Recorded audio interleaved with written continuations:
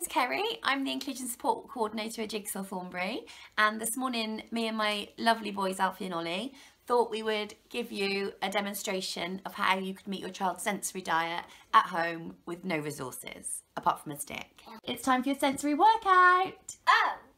Right, first up, do 5 twists. 1, 2, 3, 4, 5. Next up, touch your nose, then touch your right ear. Da and da. Touch your nose, then touch your left ear. Da and da. And carry on doing that for 3 times. Da, da, da, da, da.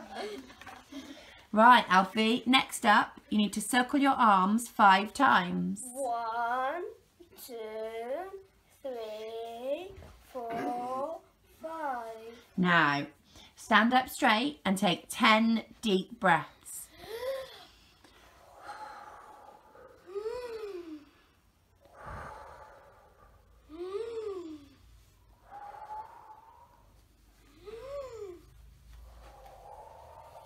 Or maybe we'll just do 5. Good boy, Alfie, high 5. When you've done your sensory workout, then you can have chocolate. First off, I'd like you to do 5 star jumps. 1. Next, you need to touch your right ear with your left hand and touch your left ear with your right hand. This is very similar to a dab, so actually dabbing and flossing are very good parts of a sensory diet. Ollie, I want you to jump over a pencil on the floor 5 times. That's what We've used a stick. Okay, it says on here 10, but you can do any amount that suits your child.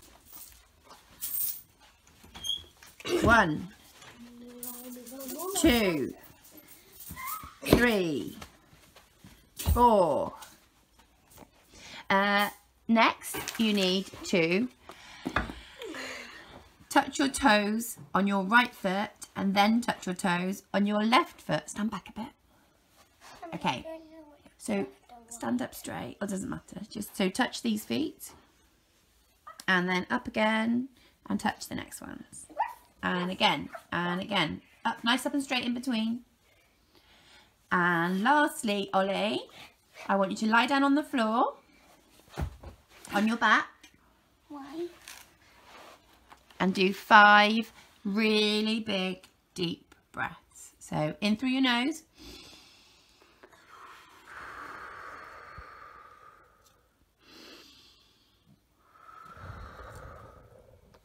Excellent. Right.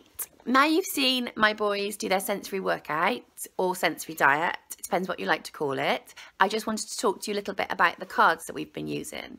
So most often a sensory diet or a sensory workout would focus on the proprioceptive and vestibular sense.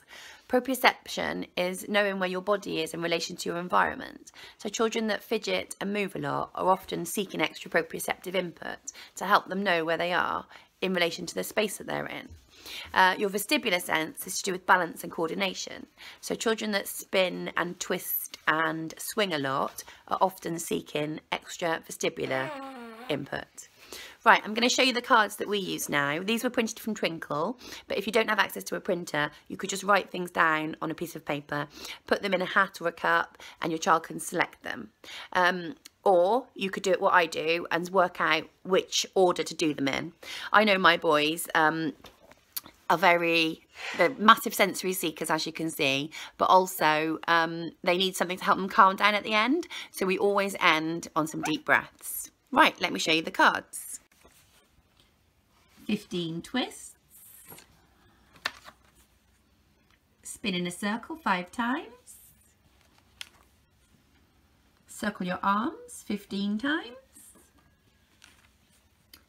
Touch your nose, then touch your right ear. Touch your nose, then touch your left ear. Repeat as required. 15 star jumps. Hop on each leg 15 times. Take 10 deep breaths. Circle your arms 10 times. Do 10 jumps over a pencil on the floor. Touch your right ear with your left hand and touch your left ear with your right hand. Swap hands. Last one. Touch your toes on your right foot and then your toes on your left foot. Repeat. Okay. I'm just going to demonstrate that certain popular dance moves can also be great to incorporate into a sensory diet. So this is the dab.